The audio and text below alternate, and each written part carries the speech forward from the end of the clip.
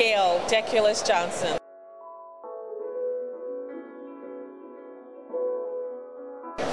I'm the owner of Sable Images. We specialize in African American memorabilia, antiques, and collectibles. I've been collecting now for over 20 years, have had several stores, retail shops, one on Crenshaw, one in Leimert Park. Right now I'm doing more focused on presentations. Want to get more active with the schools and professional organizations as well. My ultimate goal is to have a museum here in LA or whatever campus that I can get on, specializing solely in African American memorabilia. So unlike your African museums, we're talking about memorabilia, where I can share slave shackles, slave documents.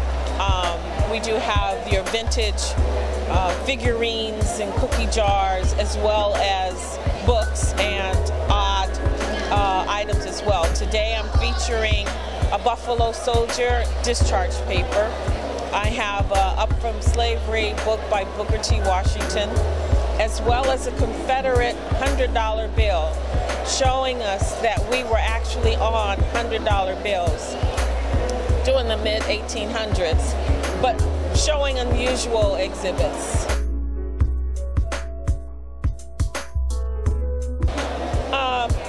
Going through the educational system, master's degree, MBA, and I think it's up to us as a people to educate our youth ourselves and not depend on the schools to show us what our heritage is all about.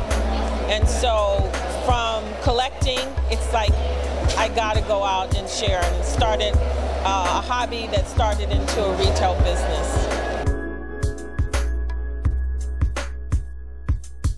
The first thing I collected was a little bisque doll. It was a little doll that fit like in the palm of your hand, had little pigtails all over her head, and I had a book on black memorabilia, and I think in the book the doll was like $45, $50, and I had only paid like $20 for it. So it enlightened me to say that you can find things out there and they're worth a lot more than what you may pay for them if you have the knowledge of knowing, you know.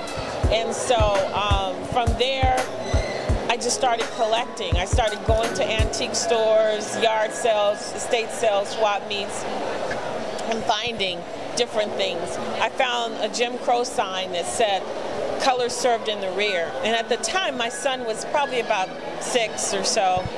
And so I was all excited, and it was like, read this, read it. And he read it, and it was like, "Color served in the rear." He had no clue.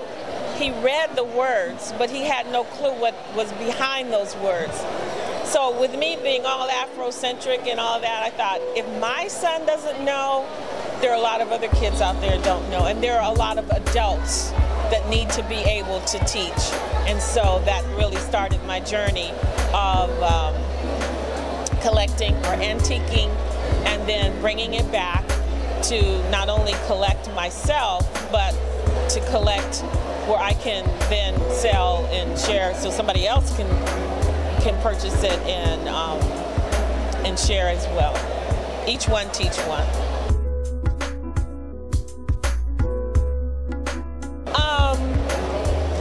At one time, I did. Now it's like the rawer it is, the more racist it is. That's what I'm looking for, because I want to find stuff that a lot of people didn't know about. Today I'm featuring an Agatha Christie book. Have you heard about that one? 10 Little Niggers, Agatha Christie. So I have that one here.